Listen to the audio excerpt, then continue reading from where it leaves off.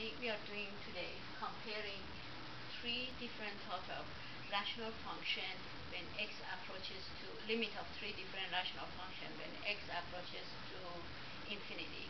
For example, if I have, let's see example A. If I have limit of let's say 2x over 3 over 3x cubed x squared plus 1, then x approaches to infinity.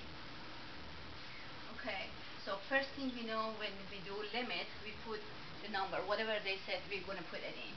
So I'm going to do 2 times infinity plus 3 over 3 times infinity square plus 1, which is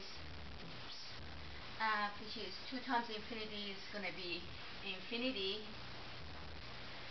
plus 3 over infinity plus 1, which is going to be infinity. So infinity over infinity is undefined, so we have to do something about it.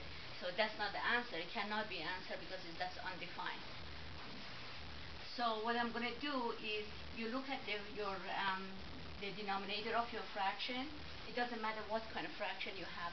You always look at the denominator, and you find the highest power of your denominator. So which is 2. So what I'm going to do, I'm going to do divide 2x divided by x squared plus 3 over x squared, 3x squared divided by x squared, and plus 1 over x squared, and limit of x approaches to infinity. So this is cancelled, so it's going to be limit again of 2 over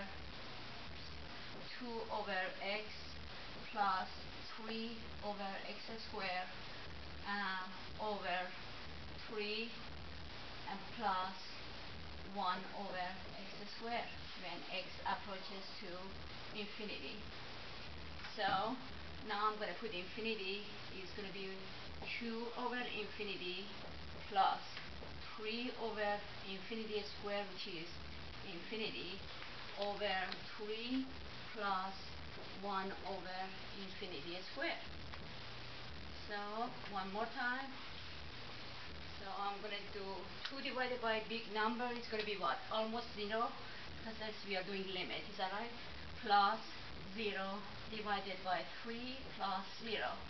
So anyway, 0 divided by 3, which is anything divided by 0 divided by anything is always 0. So from now on, I learned limit of, if the power of numerator is less than denominator, the answer is always 0. And you can memorize it, and you can write them without proof. So you can accept that that's as answer. All right. What happened if the power? I'm going to erase this. Okay. Now let's do another example. B.